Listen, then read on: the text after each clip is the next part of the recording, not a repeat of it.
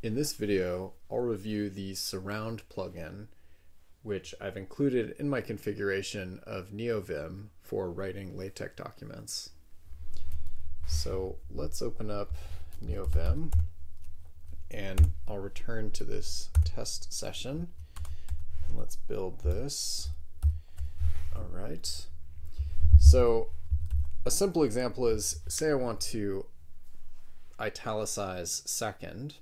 So one thing I can do is to visually select that word, so Wiener word, and then I'll do Shift S, and then I can use whatever command I want in order to italicize it or turn it to boldface. So say I for italics, and then it wraps it with italics.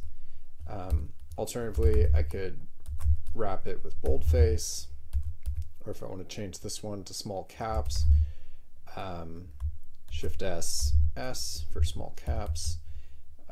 So that's often convenient. It's worth mentioning that you can of course do bigger blocks. If you want to wrap these 3 words, Shift SI works the same way. Yeah, so that's one of the main ways that I use it, at least if I'm adding italics or bold after the fact. If you want to delete that, say boldface on second here, I can use which key. So I go into S for surround, and then D, and then do B for what I'm deleting. That's often useful. Or you can also change it. So let's say space S, and let's change, right now it's boldface, so I'll do B, and let's change it to italics. So it swaps it out with italics. So that's sometimes useful. And once you have these committed to memory, then it's really fast and much better than messing around with the mouse, clicking and editing and so on. So in math mode, let's do an example like that. So let's say I'm writing, say, var phi, right. One thing worth actually mentioning here is that these little symbols, help me remember what is what. So I can remember right arrow.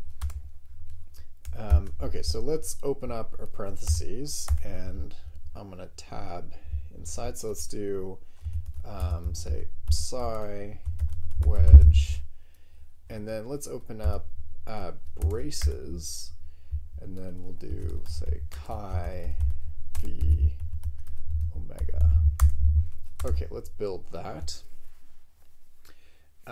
So let's say I wanted to change the square braces to parentheses. So it works as just the same way. Use space S, change, and then I'm going to do the right square bracket. If I do the left square bracket, it'll also include padding, so basically spaces inside of them, and I don't want to do that. So, and then I'm going to select what I'm going to change it to. So I'm going to do right parentheses. Oops, must have timed out there. So let's do it again. Space S, change square brace, and right parentheses.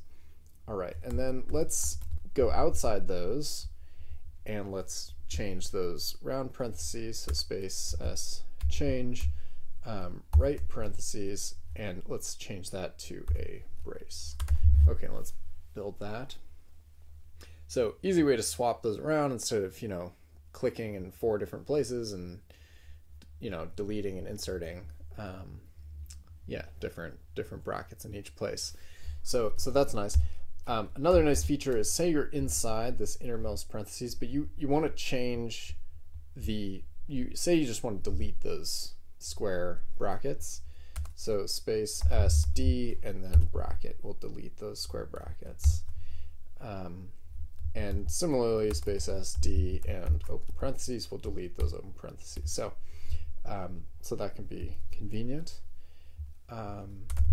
So yeah, that's a little bit about how to use the Surround plugin.